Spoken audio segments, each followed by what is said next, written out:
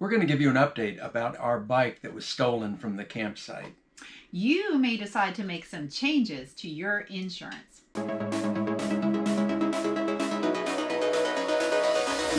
Welcome to the channel. I'm Liz and this is Paul.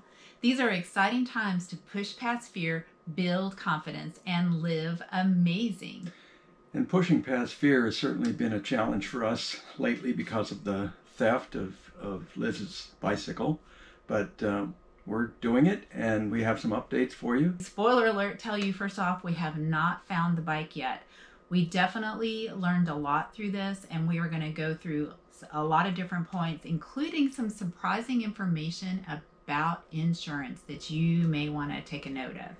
Yeah, I want to thank the community for some of the great tips that we got in the comment section, and by all means keep that up.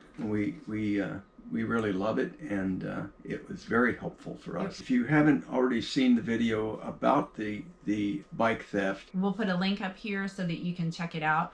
But this video is all about an update, how much we have learned, and we have even more tips for you. So let's get started. The first thing we did when we noticed the bike was stolen, by the way, the lock was cut, was we called the police. Now, here's some very important information. You need to, if you have a bike that you would be upset about if it got stolen, you need to have the serial number. We found out after the fact there was no serial number. The company is kind of a boutique manufacturer, and they don't put serial numbers on their bikes. But we did have some identifying modifications we done on the bike, so that was helpful. We had a photo of it. And another reason to call the police is that if you're going to file an insurance claim, you do need to have that police report.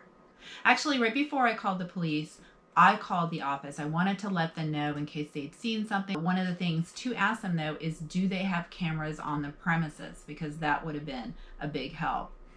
Yeah, although I was talking to a fellow camper, and he had a bike stolen. His wife's bike was stolen from a park that they visited, and the park had cameras. And he said, "Oh yeah, we saw the guy riding out of the park in it, but all it got was his back, so we couldn't really use it for anything." And they never recovered that bicycle. So in the first video, we gave you 3 tips about things that you should do to help prevent theft from your campground, or from anywhere for that matter. Right, and the first tip was to cover the bike. The second one was to use motion lights, and the third one was a better lock. A better lock. Yeah. So talk about the lock. So the lock. Let's discuss the lock. So here is the crime scene evidence right here. Here's the lock that was on it. It's just your basic bicycle cable lock. I see these used a lot for bicycles. I had no idea how easy these things were severed. We have since learned, thank you guys again. We got so many comments on the first video, and we since learned that, yeah, these are not recommended to put on. You know, they really are not a good theft deterrent. So this is what I got. And we recommend that. We'll put a link to this below. What is this called? This is a hardened steel chain. You cannot cut these things with a bolt cutter. I've watched a few videos on YouTube of people trying to get through these with bolt cutters. We'll link to those too below. And it's virtually impossible. Now, you give me my grinder and a 4-inch disc, I'll get through this thing in probably under a minute. And so nothing's perfect, but this is something. But this is the chain that we're going to use. It comes. This particular one comes with a lock, which when it's locked, I mean, even if you cut it here, you wouldn't be getting in, because the locking mechanism is this groove right here. So when it's in, if you cut this off, you're going to make it almost impossible to get to open the lock, even with the key. You're certainly not going to defeat the lock that way. Nothing is foolproof. The kryptonite locks are really good. The U-locks, which some people recommended, and we're looking at those to actually carry with us, because I don't think I want to lug this around with us when we're riding. It's pretty heavy. And there's also some locks, when they're folded up, they're maybe like this. It's like the old wooden rulers. I'm sure maybe you've seen these, where you just start unfolding them and it ends up with a 3-foot ruler. They make locks like that out of hardened steel. that are also difficult, if not impossible, to cut with bolt cutters. And they're so much smaller.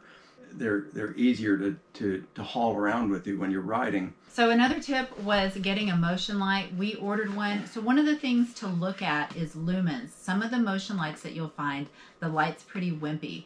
We did get a high-powered one, and we will put a link in the comments, and it's going to be installed pretty soon. The only downside to this particular light is that it's battery powered. Because of where we're going to mount this thing, we couldn't use solar powered because it just isn't going to get enough sunlight to charge the battery. And why couldn't we hardwire it? Well, yeah. It's just too much. Yeah. Too big of a project. Yeah. So that's the motion light. We have a cover. And then we got some great tips from you. Thank you again so much. So a really good tip was the GPS tracker. And we were really excited about that. And we went through probably a dozen different brands online researching them. Half a dozen. Half a dozen? Yeah. Okay. Well, it felt like a dozen, but yeah. So we went through about a half a dozen, and we would find some drawbacks. Like, yeah, I mean, the main thing for me was, some of them, there was one that was almost $25 a month. Right. Just to have the GPS for the tracking service. Yeah.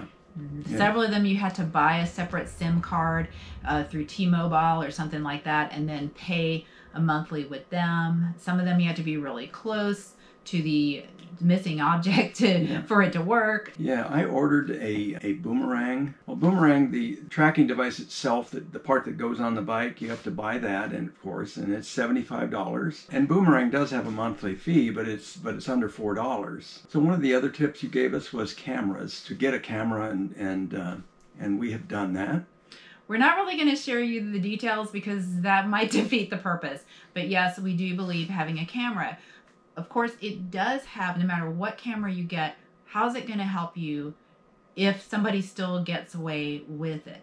There is no perfect solution here. I mean, if somebody wants something bad enough, they're going to get it, right? We're grateful for what we've learned, and we're definitely, we're pleased to pass this on to you, so hopefully you won't have to learn it the hard way like we did. So insurance is a biggie. After about 5 or 6 days of the bike being missing, we were realizing that it may not come back, and I had to make the call to insurance. We have Fulltimers RV insurance through Progressive, and the bike was locked to the rig and is considered a possession. We have X number of dollars covered for possession. Well, guess what we learned? Because it has a motor, it's considered a vehicle, and it's not part of the insurance. You probably want to talk to your insurance agent and make sure, if you have e-bikes that you're traveling with, I would make that phone call. This is the biggest tip. So the good news is that Paul saved the day. Once again. Remember, he's my hero, so. So I have renter's insurance. I have insurance through USAA. Being a veteran, I can get USAA. And if you're a veteran and you don't have it, you should. We'll put a link below also. Yeah, it's going to save you money, and I've had nothing but good interactions with them when I've called for quotes, and recently when I called about this bicycle. After I filed the claim online, it said, okay, you'll receive a phone call. And I said, oh, okay, fine. Well, I'll talk to him in a day or so. An hour later, I get a phone call. And he asked me if it had been locked up. And I said, yes. And I said, I still have the lock, so I can send you a picture of it if you'd like. And he said, sure, do that. He also asked for the receipt. But then what happened? This was the most impressive thing that happened on this phone call. After we went through all of the, sending pictures and all of that, what did he say? He said, we'll probably be able to get you a check out today. And I was just shocked. It showed up in my bank account because I did an electronic transfer. I didn't have to wait for the hard copy of a check. So that's definitely, we give them a gold star. Oh yeah. So because we got most of the money back from Liz's bike, we are able to purchase another one. It's on order, and here's the news. It is not red. We just felt like that just says steal me on it.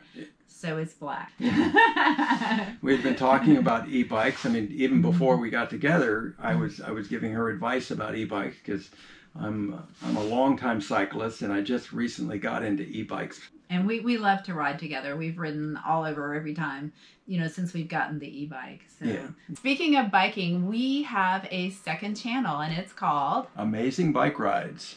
We are going to put a link right here. Basically, it is virtual bike rides, and if you are stuck at home and you've got your stationary bike, it's a great opportunity for you to bike and have something to look at, a beautiful scenery.